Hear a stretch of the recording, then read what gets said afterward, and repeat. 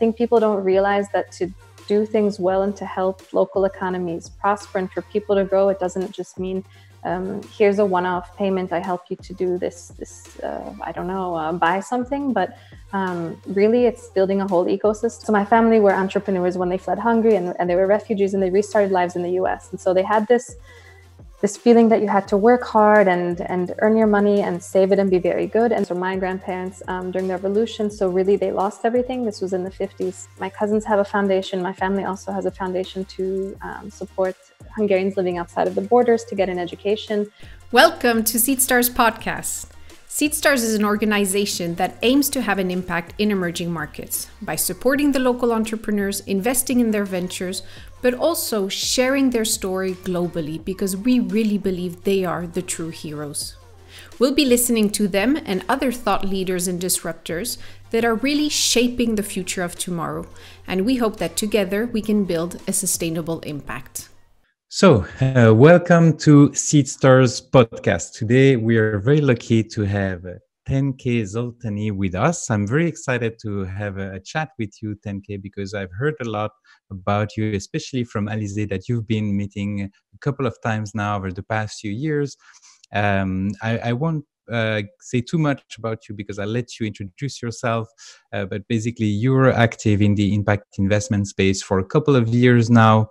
You've been working, among others, at UBS, launching the impact investment activities there. But please introduce yourself, and then I guess we can jump in. Sure. So I'm Tenke. I founded Better Finance some years ago now. So it's working in impact investment advisory, primarily targeting families, but also working increasingly with institutional investors. So really impact investment focused from origination to execution. Before that, professionally, as you said, I was at UBS, the leading impact investment advisory for the ultra high net worth segment of the bank. And then before that, worked in asset management and in climate change finance. So helping large companies as well as investors identify good opportunities that make a positive social impact, primarily around the environment, but also a financial return. So that's been my trajectory really over the last 10 plus years now from a professional standpoint. And do you see yourself more as an investor or as an entrepreneur? Because you founded this company 7 years ago now. So you're an entrepreneur yourself, right?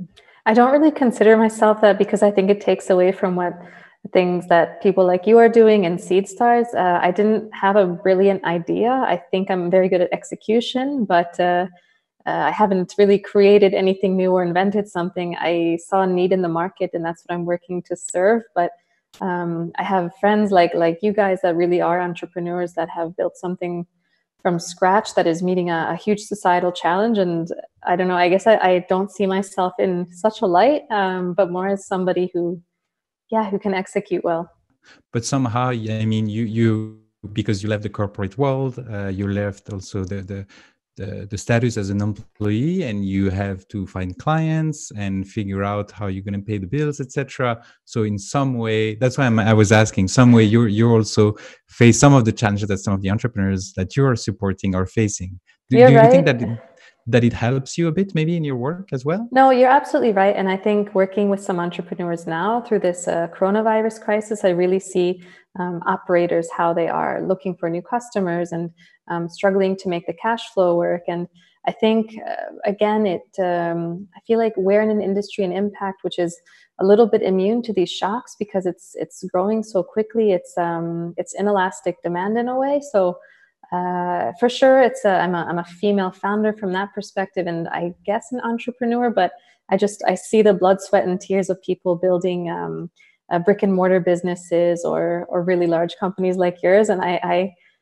guess I don't see myself in the same light as I would someone like you.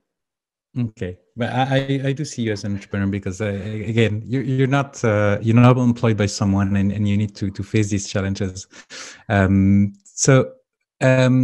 Another, just to better understand Better Finance. So your main job is to advise these high net worth individuals, mainly, I guess, and also institutional investors, or not? Both. So in fact, it was more family focused or individual focused a few years ago when the bulk of the business was around originating direct investment opportunities and then helping these investors execute them, diligence them, value them, negotiate them, and then close them.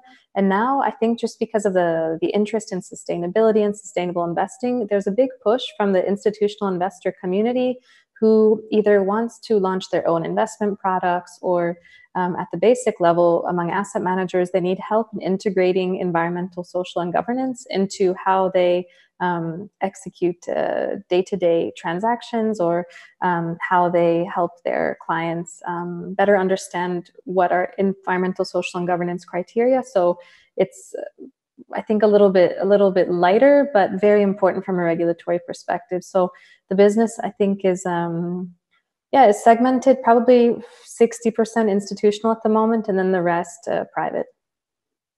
So your customers, when you say the split, okay, for sure. Yeah, and how would you describe the impact investment? How is that different from any other investment, actually? It's really, when people ask me that, I say it's about intentionality. So you as an investor have an intention to seek results, seek returns that are not purely financial, but also trying to make a positive change or positive impacts in society or in the environment. So it's adding another dimension to purely financial investing. So I think this can envelop really a broad range of investments. So I really leave it up to the investor to think about it and define it themselves. But I think broadly, intentionality is the most important in making an impact.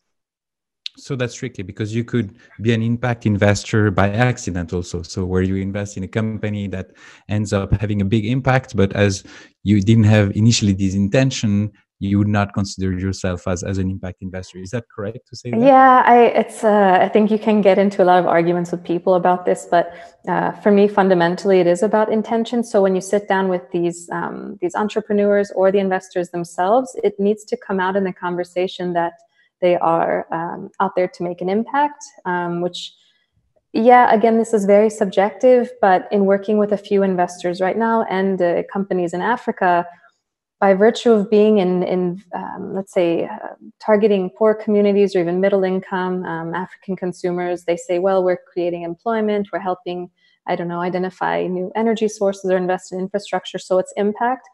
But if their goal is really just to make money because they see a good opportunity, I think it's not a very strong impact story. But this is something that's quite personal. So that's why I don't prescribe this to my clients, but if they ask me, I'm very honest about it. How do you, when you're talking to your investors, you say, I guess, that they're looking for market returns for maybe not all of them. I guess some of them put the impact before profit. I don't know exactly. Maybe you know more. What is the split like? What are they really looking for? Are they looking for market returns? Or... In my experience, yes. And I only work with investors that want market or actually better than market returns. I know there is a small segment that will forego this. It happens more on the philanthropic side. So I worked with clients that wanted to transition some of their foundation assets or philanthropic assets into impact. And there they don't really care so much about the return. But if you talk to the family offices or the asset managers, for sure they want commercial returns. So market or better. Particularly if they're taking bigger risks. So again, in places like, just to generalize sub-Saharan Africa, they are going to want that premium. And what do you call market returns? How much is that? Looking at venture capital just 2 weeks ago, 15-20% minimum, but it's VC, so it comes with huge risks. Really the expectations are even 30% plus. But generally looking at private equity, I think 7 to 12% has become more the norm, the expectation, and a little bit less for debt. These have certainly come down, I think, over the last decade, but still the expectation is that because you are looking at something that's in the private markets, even if it's in a place like Switzerland, there's still an expectation that you're taking risk, and it is traditional private equity, so you want to make double-digit returns. And you mentioned that there was this big trend around in this sector. Where do you think is it coming from? Is it the new generation? Like we talk about these millennials that are coming now, that are starting to be in charge of the family businesses, and they're more interested by that topic by default because, I don't know, they might be more informed about these issues. They have another way maybe to approach business in general. Is that also what you feel in the market?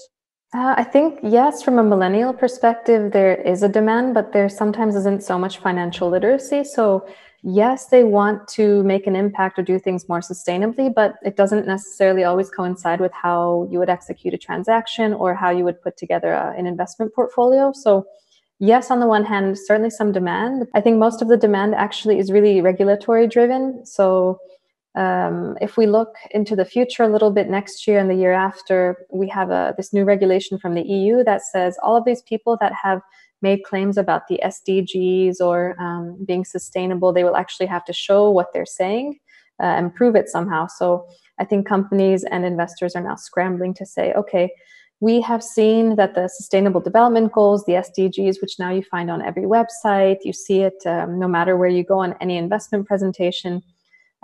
This was a good barometer for the world to say we want to achieve these goals by 2030 that investors started to adopt. So I think that answers your question to some extent on why this push. But nobody really measured what they were doing or could prove that what they were saying in terms of meeting 5 SDGs was true. So now we have the regulators that say, fine, you cannot just sell these products to other people without actually proving your claims. So if we look then at regulation on the one hand, at issues like the Sustainable Development Goals being very widespread, and then of course millennial demand, I think these three have come together at the same time. Everybody is looking for something that's uncorrelated, that's well diversified. So if you have something that's not linked so closely to the financial markets, like investing in some of these social businesses or not even social businesses, just impact investments, then you have a good diversifier in your portfolio. And that makes me think of this whole discussion about, because it's easy to measure the financial return now.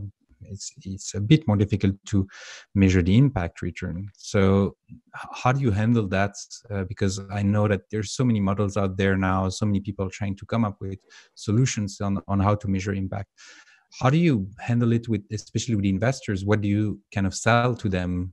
I try to keep it as really, I mean, to put it crudely, just as cheap as possible from the perspective of this will not add tons of time for reporting or record keeping or building tons of additional capacity and having you do workshops, nor will it impose this burden on your portfolio companies. So I think if you adopt a light touch and use something that's already available on the market, so we can say we have the Sustainable Development Goals. We're going to choose 5 of them.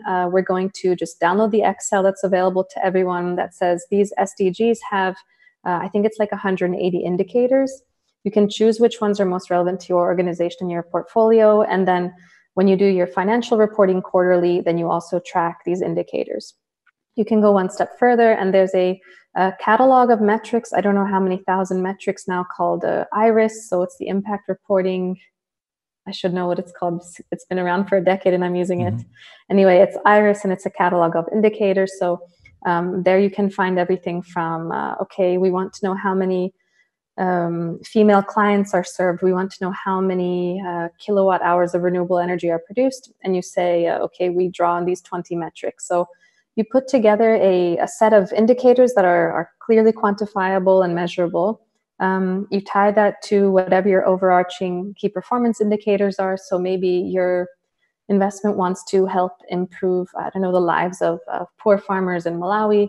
And then you do something proprietary, but it doesn't have to be very intense. And that way you have a record for yourself, for your investors, for your investees. And then you can also see over time if these companies are performing better, perhaps because they are making a positive impact. And how do you handle these criticisms sometimes of people saying that you're doing business from the poor or making money on the poor? So how do you handle that kind of criticism? If it's a question of just delivering essential goods and services, I don't really have a problem with this. I try to be very pragmatic and realistic. I think if you are helping to develop health clinics where people do have to pay and they have some ability to pay, then you're doing a net benefit. Likewise with delivering clean water, I don't think things should be given away for free. They should be priced appropriately. Most people, though, I think will really struggle to invest and make a profit on purely the base of the pyramid. So when you do have an example like healthcare infrastructure, then normally you're targeting more the middle income consumer in places like Southeast Asia, but you have a subsidized model for the poor. So there's a way to combine the two and still help to develop the poor communities. The one issue that I think is important is looking at things like debt and microfinance and making sure that it's priced appropriately. So of course, you've had these examples everyone points to in India over farmer financing that went bad over very high levels of interest. So I think you have to be cautious with something like that. Mm-hmm. Yeah, for sure. And there was a very good paper from Omidyar Network about the topic, saying that they would target like these, what they call LMI, so low and middle income segments, but the approach on the lowest income segments would be more with grants and similar kind of philanthropic approach, because it's very difficult to monetize this segment. Is it also something that you've seen yourself? That's something I would put to you and to Seedstars, because you're doing so much work in these markets, for sure more than I am. I think, yes, these subsidized models are sometimes good in the short term, but it's very difficult to find the grant funding. I think as soon as you say subsidy, everyone that's free market wants to run away. My mind is not made up about subsidized models, because when I was working on cooking stoves, so clean cooking stoves especially for base of the pyramid communities, once you subsidize something, there's an expectation that either it will continue to be subsidized, it will be free, it won't really be invested into again. So I think it also depends on the community where you are providing these subsidies and what's the expectation. Have they been under a government which is used to, I don't know, a socialist approach and providing things free of charge, or are they really driven by capitalism and they do have an expectation that we can make a business out of this? So I think it's tough. I generally, in the investments I work with, generally stay away. Yeah. And now more personally, what's your relationship with money? Because you're surrounded by people that are extremely wealthy. You see large amounts around you. And so what is your view on money from a personal perspective? Do you see it also as an indicator of success? What is your relationship with that? I remember when I was small, so I have 3 brothers, and I grew up mostly in the US, and my parents are immigrants there, and they had this very strong, so my family were entrepreneurs when they fled Hungary, and they were refugees, and they restarted lives in the US. And so they had this feeling that you had to work hard and earn your money and save it and be very good. And they gave each of my brothers and I $1 a week in allowance, and I would store mine up. I saved like $300. I hid it away. I put it in a box somewhere. My brothers would always spend it. They would break in actually and steal all my money once or twice. So I don't know, but I think I'm conservative myself in how I invest and approach money. And I don't know. You're right. You see and you work with very wealthy people that are considered ultra high net worth, so they have 50 million or more in assets. And I don't know. I think you don't consider it because you see the scale of the problem of things like homelessness right now, or food security, or health crises, and how to solve them. And yes, this is significant money, but it just takes so much more and so many people collectively working together to solve any of this.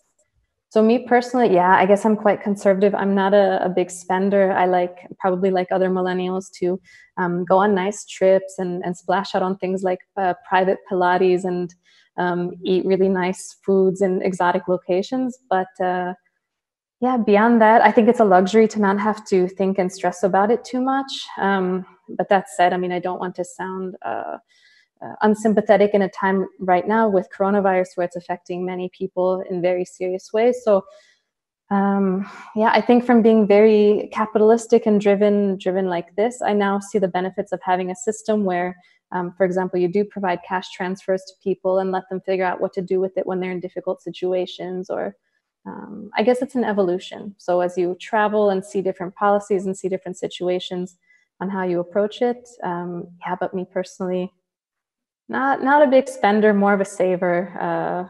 It's nice to be comfortable, but I mean, I'm not striving to reach the level of some of my clients. Yeah.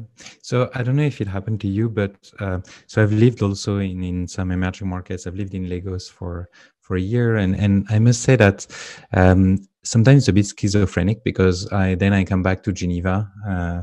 So there's, I think, 1/3 of the private wealth worldwide that is managed in Geneva, in Switzerland.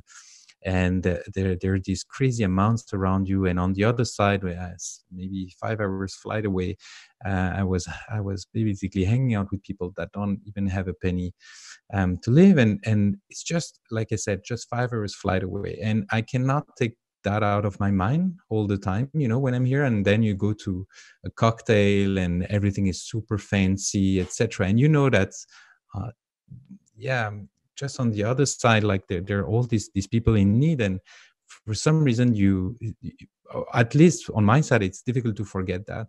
And I must say, and it's difficult also to explain to the people around you without being too, I would say, boring and a bit annoying, is it also something that you live around you, or that you experience a bit?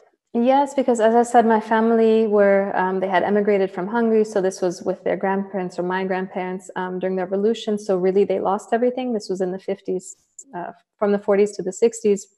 And still much of my family lives in Hungary or Transylvania. So very oftentimes very remote and rural parts of now Romania. And in fact, you do see it. And sometimes the argument from my cousins. So my cousins have a foundation. My family also has a foundation to support Hungarians living outside of the borders to get an education. Like, oh, why don't you donate more, or I don't know, give money or build a school? Or I think people don't realize that to do things well and to help local economies prosper and for people to grow, it doesn't just mean here's a one-off payment, I help you to do this I don't know, buy something, but really it's building a whole ecosystem. I think like Seedstars is actually doing to put the social and the economic infrastructure in place for people to thrive. So, and you can do that outside of Switzerland far more cheaply than trying to build it here. So I think your impact can be greater, but yeah, it really is different context by context. And of course, it's fantastic to go to Hungary and spend like a third of what you would here on food or going out and doing things. Yeah, I think Switzerland's a very unique ecosystem where it's true you get a little bit jaded and you don't think about the price of things or how the economy is built here versus other markets like Hungary or certainly emerging markets like Africa. Yeah, so I think when you step out of your Swiss landscape, I don't know, it's hard. I haven't thought about it like you have. The background of your family, they like you said, they're refugees. Do you think it had an impact on your choices, and especially your career choice of working in that impact investment arena, or not necessarily, or something else that made you choose this career path? I think maybe some of it's genetic. So my grandfather had a very successful business around catering and pastries and the confectionery in Hungary. And then when he ended up in the US, he rebuilt this to the point of even making a cake for the White House. So it's like my mother's pride. So proud of this story. So perhaps there's something like that genetically. But in terms of this impact angle, in fact, my parents, because of how they were, they said, well, you should really study medicine because everybody will always need doctors. And now we're certainly seeing it. And so they really pushed me to study medicine. And when I went to university, it wasn't for me. I just didn't enjoy it. My brothers did, and they did not much better, but they found their career path like that. For me, I liked urban studies, and my father said, you'll never get a job. So I ended up in economics. But through that, when I got to my master's program, I was able to link economics and environment and the climate change markets. So trading carbon and solving these problems of pollution with financial markets was really interesting and appealing to me. So I think it was a little bit by chance or not something I could have predicted, but I loved the environment. I loved, animals and nature. And somehow putting this together with economics was really interesting. So when I finished my master's degree, there was an opportunity. You apply to all these graduate programs. I looked at trading for Shell, looked at the Big Four, so in corporate finance, and received some corporate finance offers, and also an offer from a startup to work in a carbon consultancy. So it was really not much pay, but it seemed really exciting. It was a company of 3 people. So I ended up there and then really falling in love with how to solve these environmental externalities with financial solutions. So I think not something I could have predicted. In fact, I ended up in Geneva because an oil company had hired me to help them build a CO2 trading business. So again, linked to the environment, but for essentially for the fossil fuel industry. And then because they had pulled out of that opportunity, I ended up in Geneva anyway, and then ended up working with a gentleman I knew from the carbon markets who was starting an asset management business linked to food, water, and energy investments. So yeah, I think when younger people ask me now about career trajectories and paths, I think it's more about who you meet and where you are at that time and what's going on in the world, which is probably not very sound advice, but that's how I ended up doing this. And also at some point in your career, like we said before, you became some kind of an entrepreneur. What made you choose this path? Because you could have continued basically in to work with the other company you were working for, or changing and still remain an employee. Why launching your own company? I really didn't like, so working for a small company was a lot of fun, but then as the company grew and matured from 3 people to 20, then your responsibilities changed, they shrunk, you had new management, you had a lot more rules and structure, and that was in London. And then here, the oil company, it was so regimented and strict, and you had to be at your desk at a certain time and do the same things every day, and it drove me absolutely crazy. I was miserable. And then from there, worked with another growing company, which was great, but had its own difficulties. And finally, at the time, so the carbon markets were doing badly. We had made a big acquisition in London, which was going really well, but I didn't want to move. And the transition of trying to start something on my own just made sense. So when I had left the company, I think, I can say, actually with a lot of appreciation for the Swiss government, they really bless you with time during unemployment. You can take this chômage and try to figure out, yes, either if you want another job, or you work with them and say, I want to start a business, can you give me some time? And of course, you've paid into the system, so you can take advantage. So I really did take advantage. I think a good year to think about different options around Switzerland and how I could keep working with social enterprises.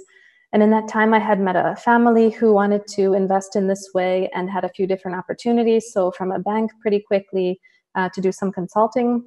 And so really this whole business grew out of, again, a bit of networking, of people that I saw that really cared about this. And then also having met some social businesses.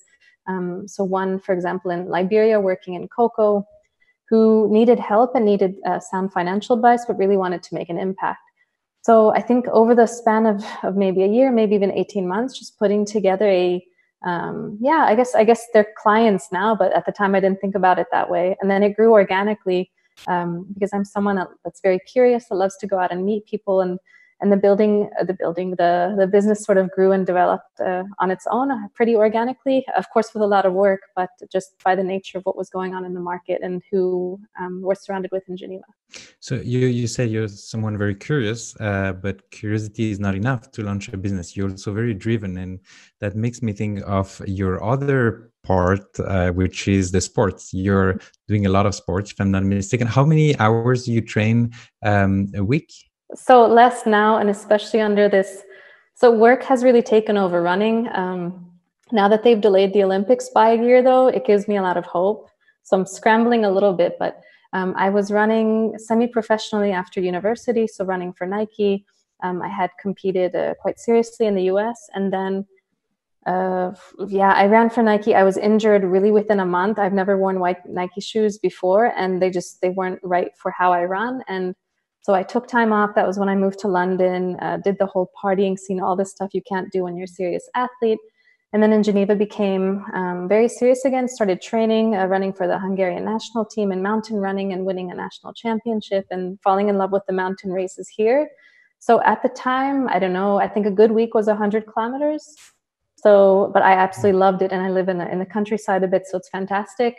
But then as work ramped up and became serious, you really are thinking, well, if I'm not training for the Olympics, like what's the point? Which I know sounds extreme, but I didn't want to run races and then have my former teammates look at my times and say, what happened to her? So yeah, really taking it a bit easier now, doing a lot more Pilates and yoga for mental health. But yeah, I think within the next, I don't know, maybe 6 months or so, want to start ramping up again. And this mountain season, I think in Switzerland probably won't be good because of the virus, but then next year, hopefully getting back on the circuit and getting serious again. So you still consider the Olympics then? Yeah, but only as of today, because I thought it was a bit over. I'm not that old, but still for the marathon, you don't really want to be doing it in your, well, late 30s is maybe still okay. But yeah, I think my partner would also not be very happy knowing how much time you have to commit.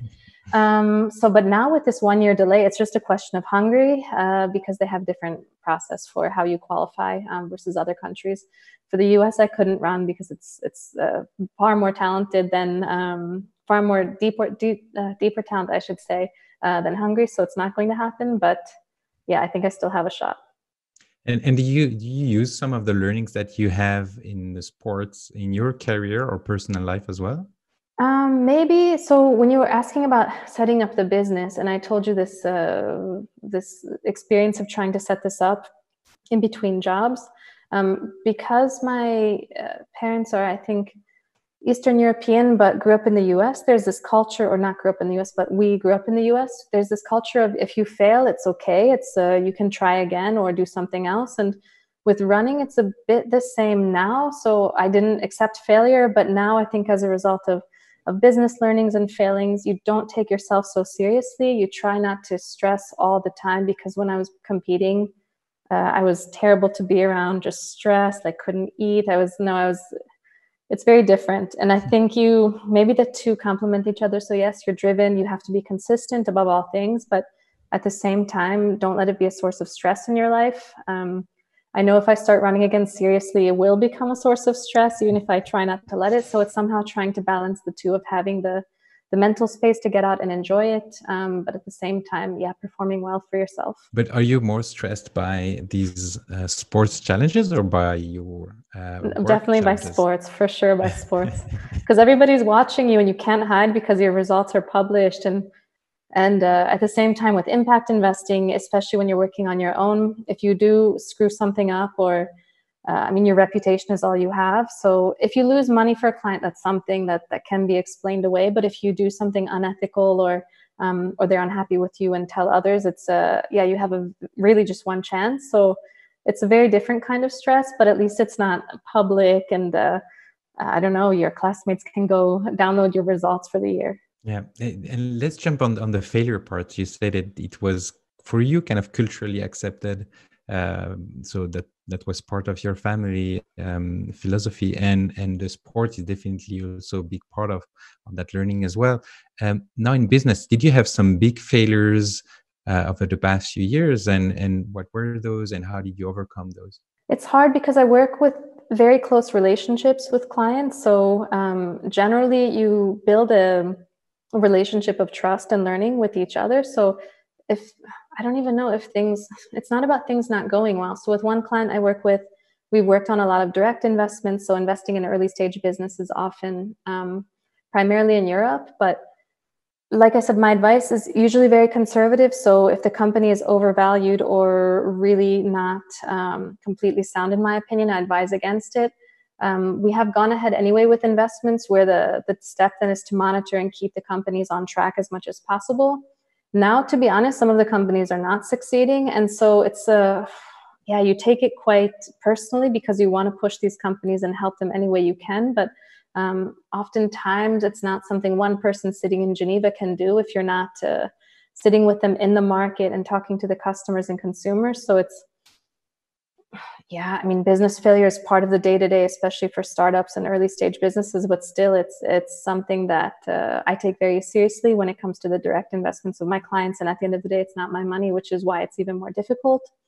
There's failings, probably less right now because I'm not looking for new business opportunities so actively, but when you apply for things or when you send proposals and you spend hours and it goes nowhere, or when you try to pitch for new family businesses, you spend easily weeks in meetings and traveling and time educating them, and then it goes nowhere and it gets frustrating. But I think, yeah, I guess these are all failures, but I just haven't considered it in that way because it's just a part of doing business.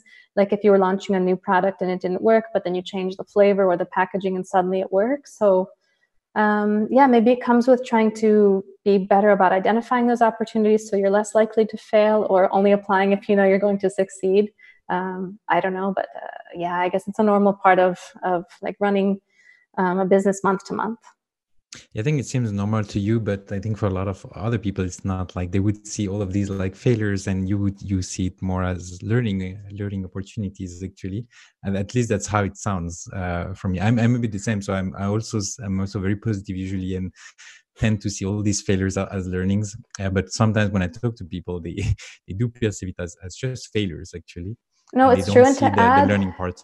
especially when you're just starting out, it's true, I was not so easygoing. So maybe in the first couple years when you don't get new mandates, or I don't know, you don't get a very positive review from a client, or you think you did a great job but they think you did an okay job, then you take it very personally. But then I think you're more strapped to figure out your cash flow and where money is going to come from and work for the next month or 3 months. So yeah, then it's, I think, a bit more serious and not so lighthearted. It seems like a long time ago. It was not such a long time ago, but no, I think you're right. Yeah. And if now you have an investor that is considering the impact investments, um, what would you tell him for like a first-time impact investment for a first-time impact investment? Sorry. So I'm working with a family in that situation right now through their advisors, actually, and they are ready to make their first impact investments. But the opportunities that they're looking at, I think, are quite risky. They're high impact, but still really early stage, so venture capital type. So I would look at it really in a portfolio context. If it's a one-off investment, then I think it really needs to be conservative in a growth stage company if we're going direct, and well thought out from that perspective. If they have significant assets and a well-diversified portfolio, I think it's okay to take some risk depending on how much they want to invest. So I enjoy doing due diligence and then trying to offer every angle for them to consider. But oftentimes, like with this family now, it really is, well, how much impact are we making? And we're not that concerned if we lose some money, if it's a very small percentage of our assets. So I think it comes down to their mission on one hand, and then also how it fits into their broader investment strategy. Mm-hmm. Makes sense. And on the other side, what would you advise to impact entrepreneurs trying to raise funds? How should they pitch? Or what should they focus on? Earlier, now, yeah, it maybe is a little bit soft, but it's about telling the story well. So having a clear narrative.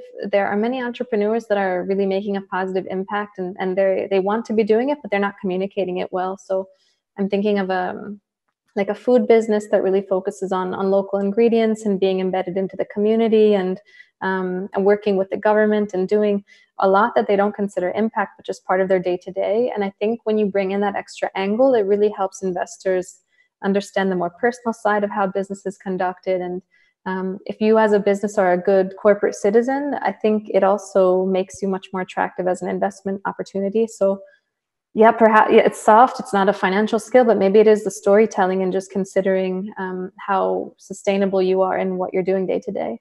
So I think I don't have more questions. I would love to discover a bit more about the work that you're doing and going into more examples, but I don't want to take too much of your time as well.